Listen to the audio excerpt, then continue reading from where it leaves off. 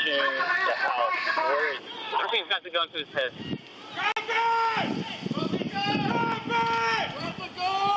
Breaking news. We just got new video from Metro Police after an officer was shot yesterday. What you just heard there were police negotiating with the suspect. However, he ended up turning the gun on himself in front of the officers.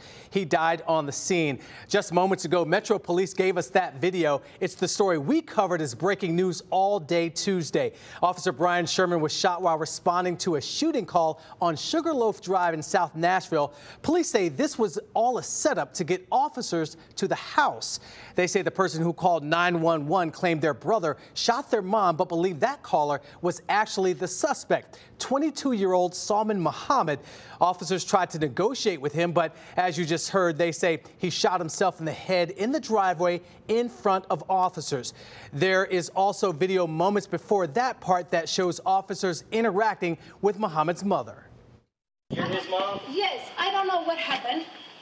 And just, I told you know, I'm fasting. And then I see the police. So you live in the house? I live in the house. Is there anybody else in the house with him right now? No, just himself. And say, come out. You have to hold your hand. He say, no, I want to die. And say, please don't. Well, as you heard there, the mother says no one else was in the home at the time. She says she tried convincing her son to leave, but he told her he wanted to die.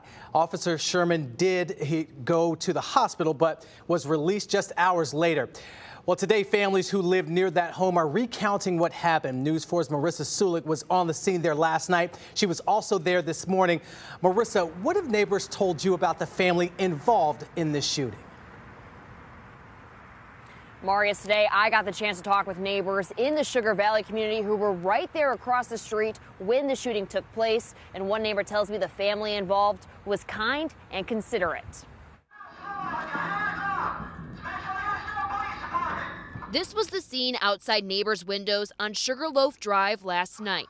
It really just escalated quickly. Stephen Gillian lives down the block from this house where the shooting took place. Police were here, probably 65 police officers were here. He says he heard 10 to 13 loud gunshots. One of those was self-inflicted, killing 22-year-old Salman Mohammed. Heard the police yelling, hey, drop the weapon, drop the weapon. Finally saw some guy in his driveway, you know, just standing there. I'm assuming that was the guy. And when we heard the gunshots, immediately, because I had my grandchildren with me, we ran downstairs. Abrali is a neighbor across the street.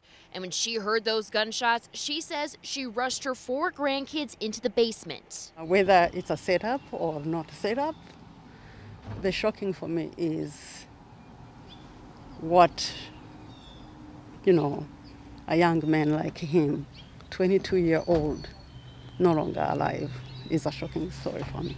Today, family and cleaning crews wash away last night's scene. A family neighbors say were kind and kept to themselves. 2 weeks ago, they brought us food. I think they were beginning their Ramadan. It seemed like a sweet family that lived there, you know, quiet, never bugged me, so I always assumed they were nice people. Now, I talked with another neighbor today who didn't want to go on camera, and she tells me that she saw activity next door that made her and her husband feel uncomfortable, and they've lived in their home for 20 years. And Marius, they tell me they plan to move after last night's incident. Marius. Well, Marissa, I want to touch on what that family told you. What type of activity did they describe? Well, when I talked with them, they were telling me more about how SUVs would go in and out of the house over the past few years. And last night was just too much for them. They said that's when they feared for their life. Marius. Marissa Sulik reporting live. Marissa, thank you.